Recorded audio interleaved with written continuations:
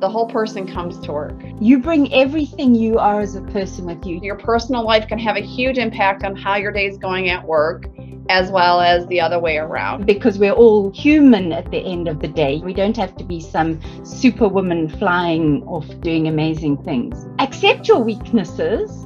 Think about them and what you can do with them. You're going to make mistakes. We're human. It's not about the fact that you made a mistake. It's about how you recover from the mistake. Never forget to be human. I think there's different types of leaders. And so, yes, I think everybody has leadership skills naturally. There's an element of being born and there's an element of developing yourself with an eye on where you would like to be. So all of us are leaders. It just depends on what type of leader you want to be. Be passionate and be committed and love what you do. Because the more you're passionate about it, the less it feels like work, the better you're going to be at it, the more you're going to want to read it, and it kind of becomes a virtuous cycle. Treat others as you want to be treated, right? So if you don't feel like you're getting experience and exposure, making sure that you step back and give other people that experience and exposure. Love what you do. Be passionate about it. Find what excites you. Be free. Don't think about ceilings. You don't have to fulfill anybody's stereotype. Just keep doing what you want to do and ask for opportunities. Find somebody that can help push you out of that comfort zone and giving you those different opportunities, and speak up.